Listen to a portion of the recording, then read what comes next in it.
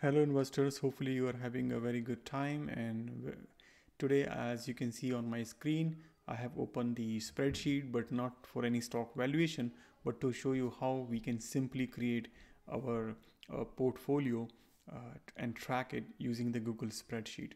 The beauty of this Google spreadsheet is it's take the price, the accurate prices, and once we just set it up, we can immediately know, once we open the spreadsheet, what's our total portfolio value, whether we are making any gain or loss, and what is our portfolio percentage, right? So if you want to see how this simple uh, and very powerful spreadsheet how to create, feel free to stay, and then I'm showing you step by steps. Okay, so without further delay, let's get started. Okay, so let me create a new. So in order to do that, I will creating a new tab, or maybe I should be creating a new spreadsheet just in case. This is for my reference. Okay, so this is YouTube portfolio. Okay, so let's do, and first we select some random ticker, right, which we want to be in our portfolio. Okay, so these tickers are what I have picked up is INTC, which is Intel, Google, AT&T, which ticker name is T, Facebook, and Walmart. This is just randomly ticker I have picked. I have did a stock valuation on these ticker using the models. So let's pick some quantity just for the theory perspective. Let's say we have buys 10 share of these, 5 of these, 10 share of AT&T, 5 of Facebook, and 10 of Walmart, right? Let's just put the purchase price. So the purchase price when you bought this, what's the price you get? Okay, so just bought it there, put it there. So if I put it here, I'll simply just copy some random. So I put it just some random price here, right? Okay, these are my purchase price. Okay, to get the total cost now, right? So which is simple, which is a per stock cost. So I'll take the quantity and multiply by the share price. Okay, oops, what's the problem?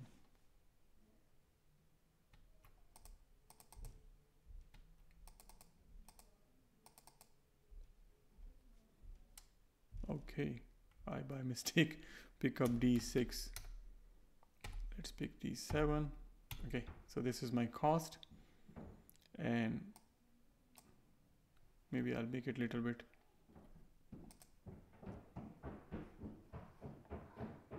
So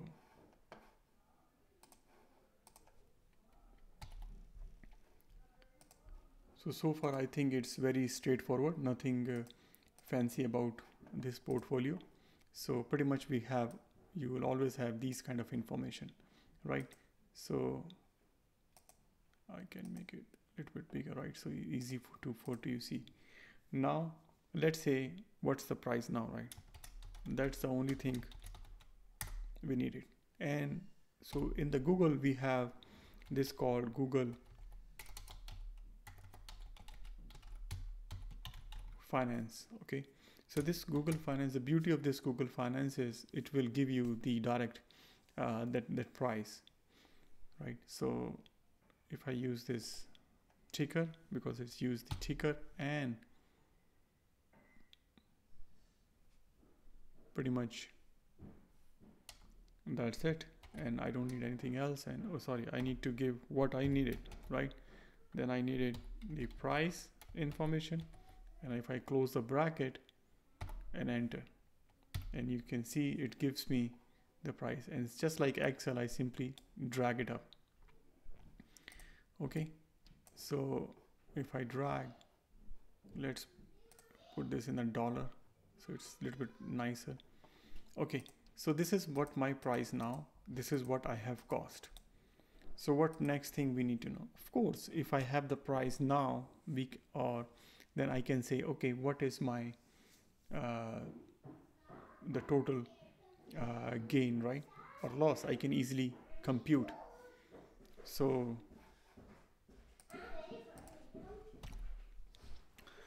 okay, so the next is what we needed is the total gross gain and loss. I'm just trying to see if I'm not blocking the view, right? So that's very important to know that. So probably I'll put it here. Okay, so the total, not the total, just the gain or loss, right? It's nothing but the price now minus the price before, right, times the quantity, right? So this give me the total profit and loss. Okay, so the next one what we needed is we need the gross, how much gain or loss by percentage, right? This is on the percentage side. Okay, so this is the dollar amount, right? And this is the percentage we needed. So for the gain or loss, so it's very simple. So whatever we have profit or loss on, divide by the cost, right? And if I just put the enter and just drag it again. Okay, so where is the percentage sign here? Okay, this one. Okay, and so this is my gain and loss. Next column is portfolio value. So now I have my gain or loss, I have my total cost. It's very simple to calculate the portfolio value. If I want to know what is my dollar amount of the portfolio, is no brainer than whatever is my cost plus any gain or loss on top of it, right? If I enter it, that's my portfolio value. I'm trying to give a very intuitive way of building this, so you're not only just simply following it to do the spreadsheet, but at least it makes sense as well. So there are some other formulas, ways we can calculate, but I think this is most a common sense way. And now again, I need to know what's my portfolio weight on each stock basis. Okay, so to do that, I simply need to do the portfolio weight, right? So what is my portfolio weight on each, right? So I have to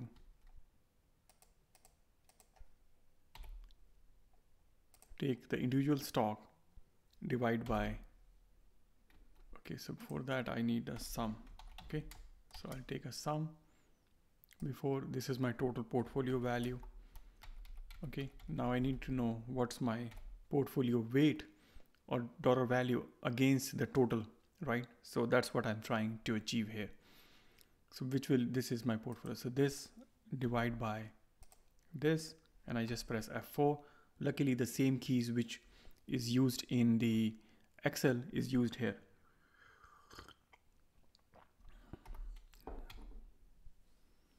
It's the later in the time, so I thought just have some drink as well. So okay, so this is my portfolio percentage. Okay, yeah, it's pretty smart actually. You see, I changed this one, the sum is already changed. Okay, so now I have everything, right? So the next thing is I just need to so I have the gain or loss, I have the gain or loss percentage. The next is, okay, I just want to see very bigger, what's my total portfolio value, right? So if I can simply say equal, and this is my total portfolio value, right? And then I just increase the font a little bit, right? So when I come, I just see this big number. So this is my total portfolio value. So this is 24, I don't know how much. So let's do this 14. And then I'll just change this color as well. And then gain or loss. Okay, so again the same thing, I have to make a sum of total gain or loss, which is coming as this. So okay, so this one as well, so simply I use this is a paint formatter, I put it here, but rather than blue I like to see green. Same thing, I just put it here. Okay, so this is the one. Okay, so let's give some structure to this table. Okay, where is it? Okay, this one, I'm still not heavy, only for the few things I'll use this. Basically it's very beautiful, very smart tool, but it takes a lot of memory, right? So that's what I don't like about it, but otherwise it's great. And like these kind of things, you don't have to go open your account or phone app, you have the computer on and just good to go. Okay, so now I have this, let me, okay, so let's see now to add the charts to the portfolio. So to do that, simply basically just select this data range, and then we can insert the chart.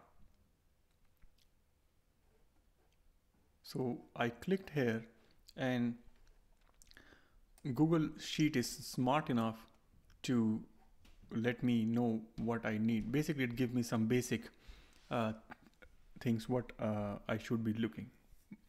So this is not a bad chart, this is the column chart, but I don't want to see all this. So this chart I will modify. Basically I only see my cost, my profit or loss, or my portfolio value now, right? So that should be okay. So that's why when I come here, so I'll just remove the quantity, purchase price. Okay, I need the total cost, so I leave it as it is and remove. Okay, I need the dollar value of gross, but I don't need percentage, and I also remove the portfolio weight. Okay, so these things.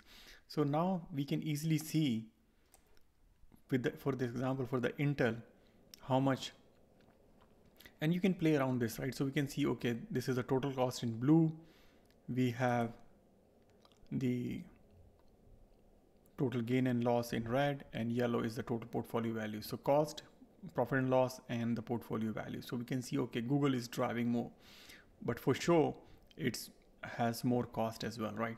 So that need to be, rather than on the, I like to see on the dollar side, maybe you want to see on the percentage side, so feel free to switch it around. Okay, so one thing also we can also add another charts, that's not a big. So if I do this insert chart, it's trying to give me same. So let's say this time I remove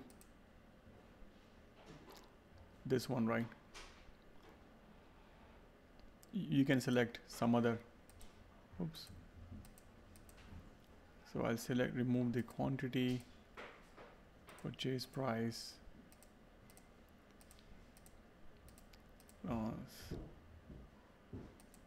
so let's say I just want to do the portfolio weight, right? And now if I switch it, look at this. This is so smart. That's what I actually I like about it. So if I select this one, it immediately gives me, and this is gone as well, right? If I click here and you can click edit, this will come back. You see, so I have this portfolio weight chart, right? So it's telling me exactly that I have 67% weight on my portfolio. I was not planning to show on the chart, just want to highlight, but that's so pretty much just a tip that for sure any balanced portfolio we won't want skewed toward one, because what if this this percentage is down, right? Then the whole portfolio is down. Okay, so if I'll, so the one originally which I want to show, let me add that as well. So if I select this one, insert a chart, and then I just want to add the percentages. So remove,